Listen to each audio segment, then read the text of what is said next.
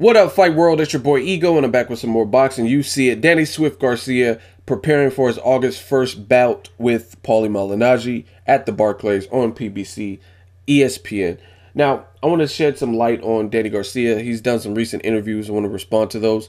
And him and his team, Danny Garcia says he feels stronger at the weight. He's no longer having to go to camp to cut a bunch of weight. He's more or less focusing on the game plan, which is good. And you got a lot of guys in the game. There's only a select few guys who actually fight close to their walking around weight. I could see Danny Garcia until he has to drop some pounds, because if you watch like the Lucas Batiste Lamont Peterson fight when Batiste stretched Peterson, he was in the crowd. Danny Garcia was in the crowd, broad shoulders, real stocky. So I could tell he has to cut weight, and his walking around weight is higher.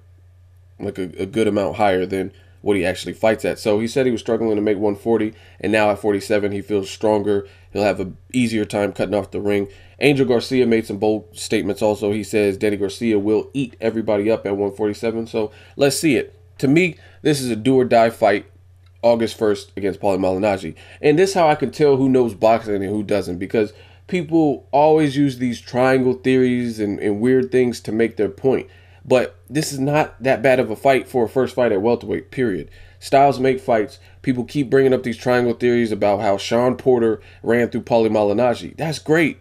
That's Shawn Porter. Shawn Porter has literally nothing to do with Danny Garcia. I don't even know if they're friends. They have nothing to do with each other. Styles make fights. These theories simply do not work. Especially, and again, this is how I know who knows their boxing, because some of the comparisons you guys make are apples and tangerines and bananas. Like, they have no correlation. Shawn Porter is a certified welterweight who had been fighting at welterweight. He was a champion when he steamrolled Paulie Malignaggi, and he's an aggressive, mauling, come forward fighter, whereas Danny Garcia is a bit more patient. He's more of a counterpuncher, right?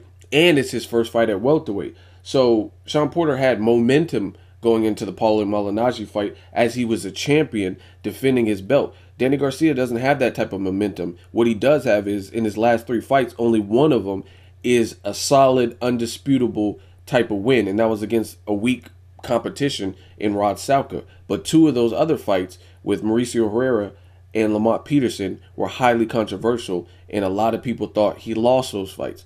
So this is his first fight at welterweight, and he's not a champion. He's not coming in with a lot of momentum. In fact, his last performance, a lot of people clowned him and said he lost that fight to Lamont Peterson.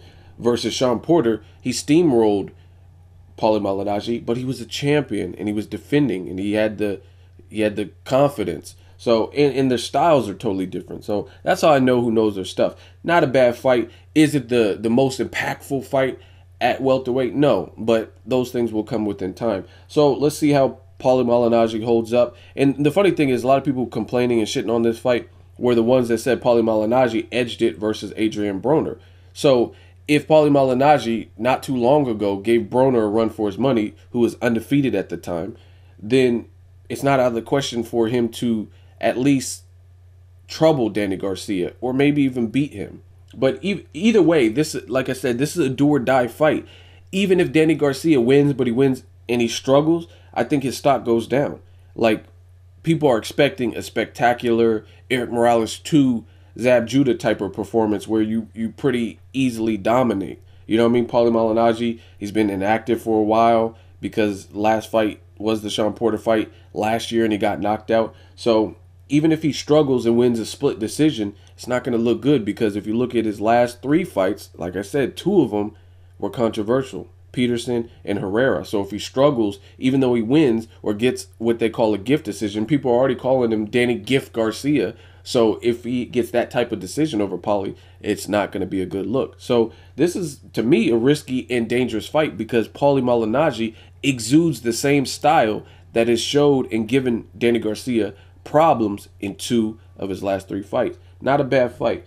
And let's say he does shine and he looks spectacular, then it opens the floodgates for a lot of great fights, some more realistic than others. I would love to see Garcia versus Timothy Bradley. Can you imagine that? Especially with how Timothy Bradley's been fighting with this chip on his shoulder and trying to show these young boys and throw wild punches.